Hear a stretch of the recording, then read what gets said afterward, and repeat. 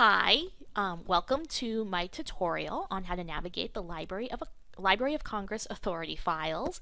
I'm just going to spend a few minutes walking through how to find the different types of access points that we've been talking about the last couple of weeks and all the clicking you have to do to get to what you need.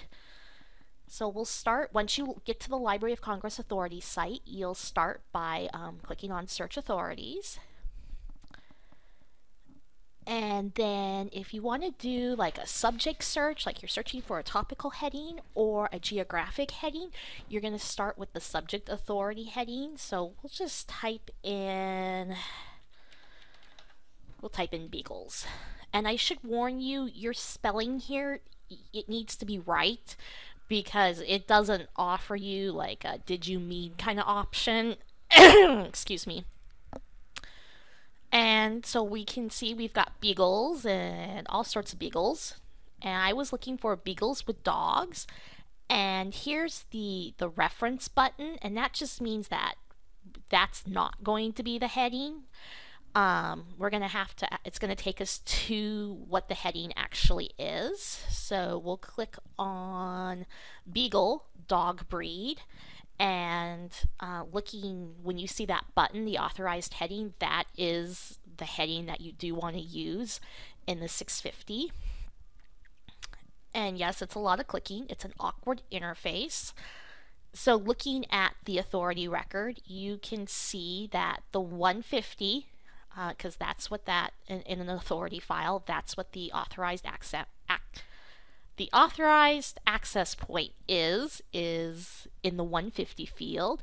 And then you can see the 450s here, which are the ones you don't use. Those are the use fors. And then you can see the 550, which is your broader heading. Here it's hounds. And then the rest of this is just kind of notes on beagles and what sources they looked at to find the right term. It's mainly stuff you really don't need to focus on all that much. The important part is knowing what your authorized access point will be, which is this one right here. So let's go back and do another search. We'll do a geographic search. And let's just search for Flathead Lake. And again, that brings us to a list of headings, and we've got some choices here. And the one I'm looking for actually is Flathead Lake, Montana. And this one's a little more straightforward. Excuse me, we just are going to click through until we get to that record. And again, this is the authorized heading. You can see it down here in the 151. And this one doesn't have any 451s, but we do have that 550 for that broader term there. And again, the rest of this really isn't that important. It just tells you the process, they went through to establish this heading, what they looked at, and how they verified it. And so we'll go back and do another search, and this time we're just going to search under the name authority headings. And again, this is where you search for personal names and or corporate entities. So for a personal name, we're just going to search for Eleanor Roosevelt. Just see what happens. And again, you have to watch your spelling. And it is last name, first name. So again, we've got a lot of headings for anything related to Roosevelt. And the one, of course, we want is Eleanor Roosevelt. And so just even looking at the screen, you know that this is your authorized access point, that this is the one you want to use in your 100 or your 600 or your 700, depending on what kind of cataloging you're doing. And again, and sometimes with people, they might direct you to a related name. Most of the time, I just ignore that and just go ahead and click on the authority record. And again, lots of clicks. So you can see, like the record for Theodore Roosevelt, it has a lot of fields that you usually don't see. We have the 400s here, the use froms, which just, you don't use those. They're just other variations of her name. Um, we've got these 300s, which are kind of note fields that just kind of talk about a geographic location associated with her, what her gender was, what language she spoke, and kind of her role, which was she was FDR's wife. And then, of course, your authorized heading is that 100 right there. And down here, we have a 670, which is a biographical note in this case, and it just tells you a little bit more about the person. So if for some reason it's not clear from the record that this is the same person that you want to use, sometimes having this information here can be really helpful to help you make sure they're one and the same. So let's go back and we'll do another search. We'll do this one for a corporate heading.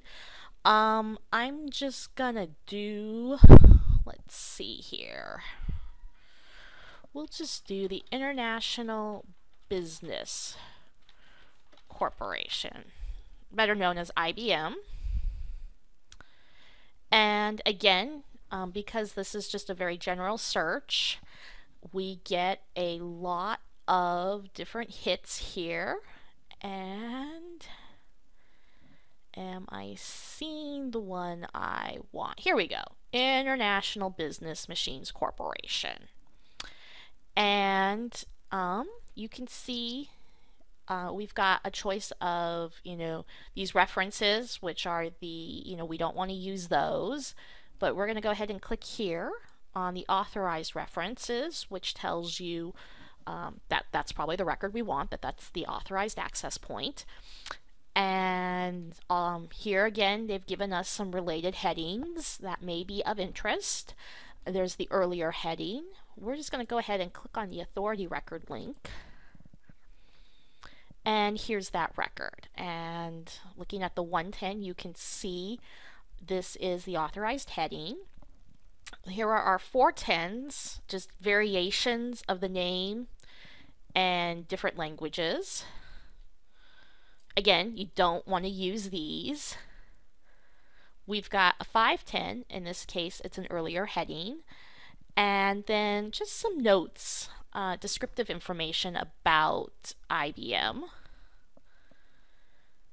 Sources they looked at when they were establishing these headings. And again, these 300 fields, just information about IBM itself, where it's based, that it's a firm. So let's go back and do another search. This one, we're going to do a series search. And we're going to search for Harry Potter. And this might be the one time where you type in what you see on the item itself. So we've got a couple of choices here, and with series headings, I find it really easy, like an easy way to kind of figure out which ones you want by going over here to this type of heading column. And just, if you see series title over here, chances are that's the one you want. So again, we're clicking through, and this brings us to our authority record for Harry Potter, and right here, that 130, that's what you would put in the 830. So that, I think, is about it. If you've got questions after watching this, go ahead and post them to the forum, and we'll get those answered for you. And thanks.